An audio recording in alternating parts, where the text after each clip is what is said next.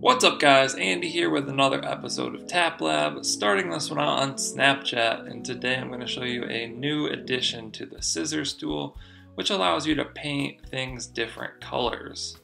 So what we want to do is just take a snap to start out by tapping this button,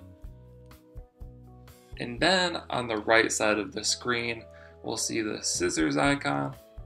Tap that, and then down on the bottom is a brush icon, which is the new addition. So we can tap that, and then we could choose our color. So I'll just do green. And then what we want to do is outline what we want to change the color of. It will work its magic and then attempt to change the color of what you outlined. So it kind of makes my shirt green. It also looks kind of weird. Also, if you do one and you decide you don't want that, you can tap the back icon next to the scissor to undo. I'll try and do my face now. So yeah, it kind of works.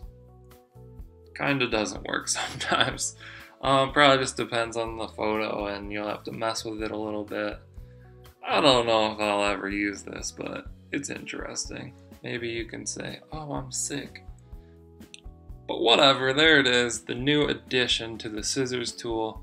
A little coloring thing that allows you to select different stuff and change the color. Once you have it changed, you can hit the send icon in the bottom right or the plus button towards the bottom left to send that directly to your story, our story, or your friends. I'm gonna close this out. So there you have it, how to use the new addition to the Scissor tool.